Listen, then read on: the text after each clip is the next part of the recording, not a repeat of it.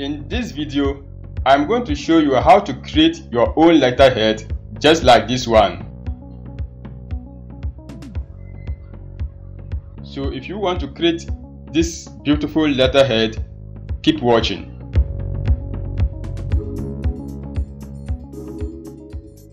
Hello guys, if you are new to this channel, this is Online Office Teacher, where I help you manage your data and information through online video just like this one. So if you are new here, consider subscribing. In today's video, I'm going to teach you how to make this beautiful letterhead. And to do that, I will show you how to insert the yellow background here. Also insert the name of your company using WordArt and your address using text box. I'll also show you how to insert a logo and then how to get the footer section of the letterhead. And finally, I will show you how to insert an automatic date such that each time you open your letterhead, you will see the current date. That said, let's get started. Having launched Word, I go to Layout, Margins. Now choose Narrow. I want my design to be wide. I can also make it A4 instead of letter, so I'll choose A4 here. Next, I go to Insert, Shapes. Then I go to Flowchart and pick Manual Input. Click on it. Then I'll draw this shape. I will rotate it under Rotate. Then I choose Flip Vertical. I want the slanting side to face downwards. Now I position it.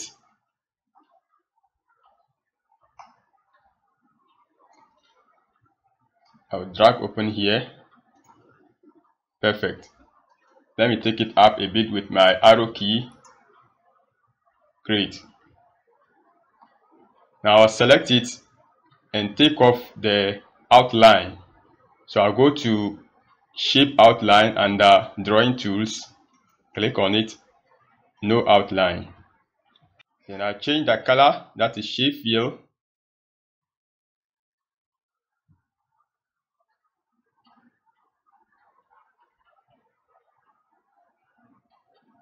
Okay, I choose this.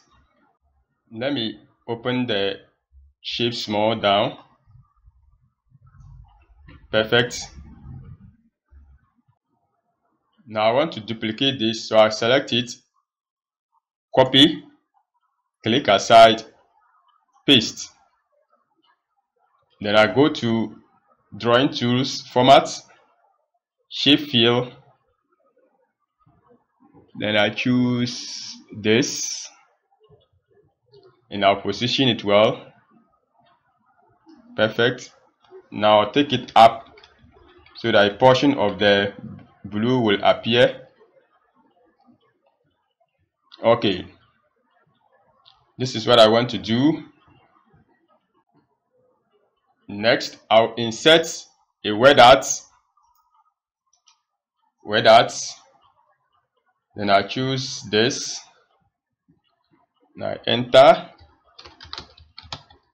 Universal Legacy LLC. Sorry. Perfect. I'll position it here.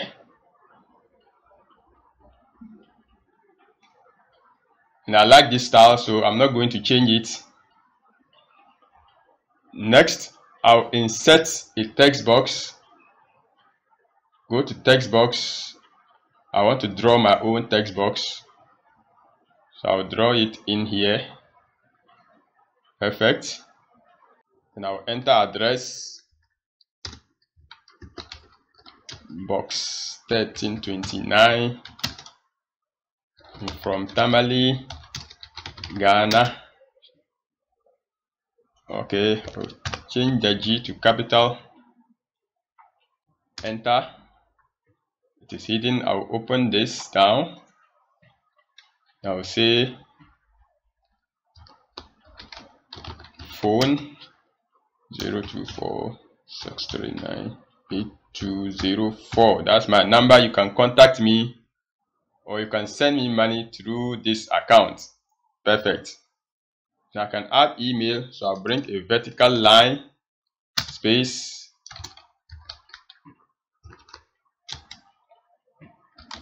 online office teacher at gmail.com. Now center everything I've highlighted, then go to home, center. Now I want to pick it up a bit. So you see that the white background of the text box is covering the yellow background here. So I'll take it off by going to drawing tools, click on format, shape fill, no fill, shape outline, no outline. I don't need a line. Then I can change the text to bold.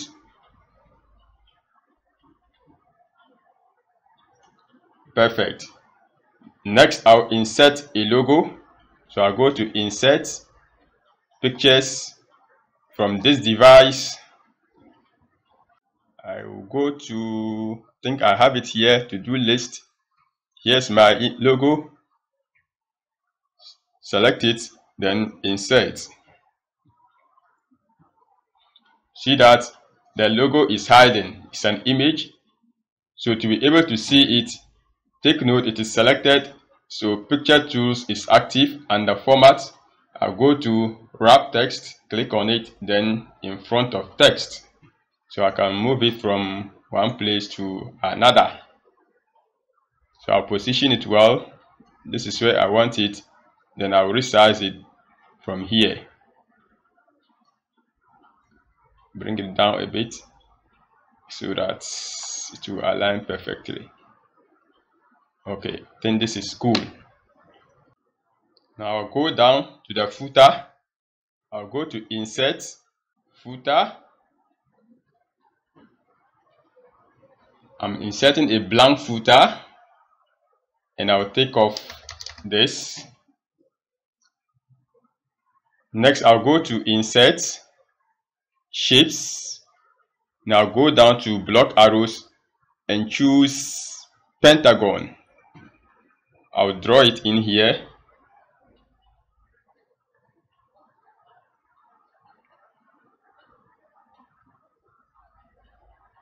Okay, I think this size is perfect. The shape is selected. I'll go to rotate, flip horizontal.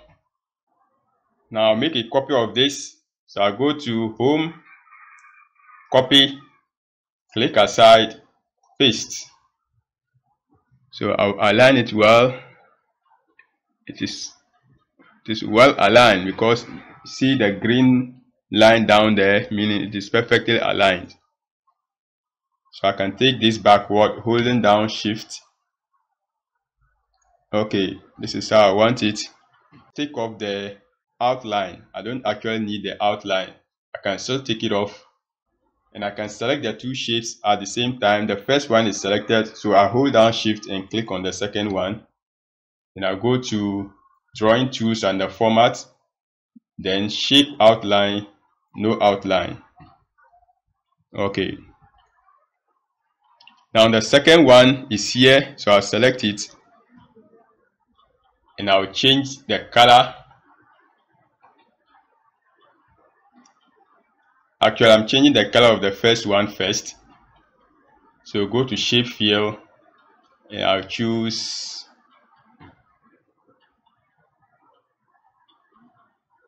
this color. Now I want to take it to hide the arrow part of it. Then I'll bring this one in. Okay. I make a copy of the blue one. But before I do that, let me just change the fill color. We'll go to shape fill. I'll choose this so that there will be variation between the first one and the second one. So it is selected. I'll go to home, copy, click aside, paste. The reason why I click aside before I paste is that sometimes when you don't click aside and paste, the new shape will try to be a picture and it will be difficult to edit it. So this is in line. I go to format, shape fill, and I choose this.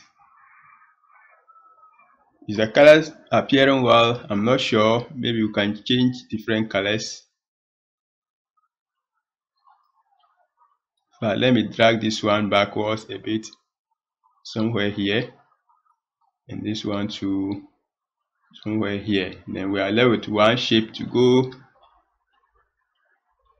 Okay, perfect. Now this one is selected.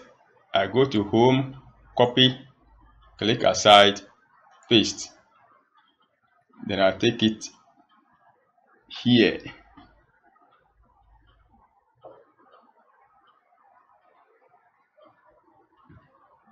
It doesn't want to align well with my mouse, so I'll drop it and use arrow key to take it there. There are so many ways of getting there. Now go to format, shape fill, then I choose this. And this one too, I take it backwards. Okay, perfect.